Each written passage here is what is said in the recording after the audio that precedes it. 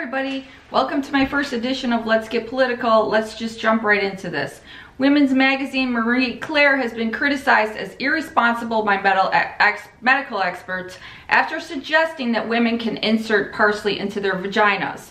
So the title of the article is Women Shouldn't Put Parsley into Their Vaginas. The reason is because according to doctors, there's no evidence of any benefit to women doing this, and there's clear risk of harm, and deaths have been reported. So yes, there was a death reported that had parsley something to do with a self-induced abortion last year. So what the internet did is Marie Claire put up this DIY about a parsley douche, and then the internet went and found something, you know, criminalized parsley and basically attacked Marie Claire for their irresponsible actions. So this doctor goes on to say, I would urge women not to insert anything unless they have taken proper medical advice.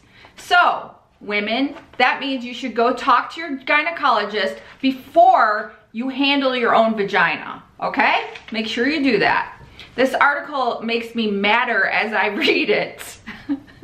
Okay, the next doctor reiterates and says, this is not something recommended by gynecologists. There are only a few things that should go into your vagina, and vegetables generally aren't one of them. So I'd like to first know, what does generally mean? And secondly, what exactly is safe to put into our vaginas? Like everything at the doctor's office, is that safe to put into our vaginas? Or how about everything down the grocery store aisle or the CVS store, the drugstore, that's geared toward our vaginas? And that would include scissors, sharp metal objects, vice grips, clamps, approved medical supplies, cauterization tools, vacuums, ointments, creams, sponges, foams, jellies, sprays, perfumes.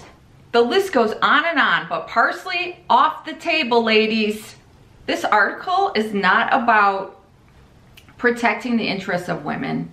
It's about shaming, condemning, and ridiculing anybody who steps beyond the line of conventional and mainstream protocol. Women have been using herbs to freshen their vaginas for millennia.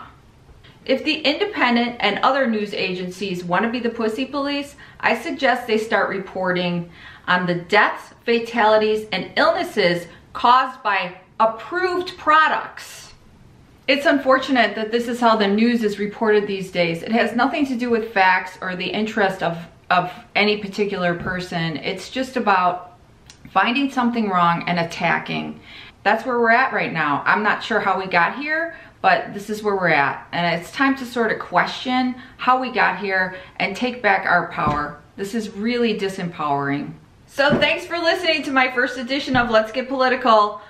Let me know what you think about your vagina being policed. Leave a comment below, and have a great day. Bye.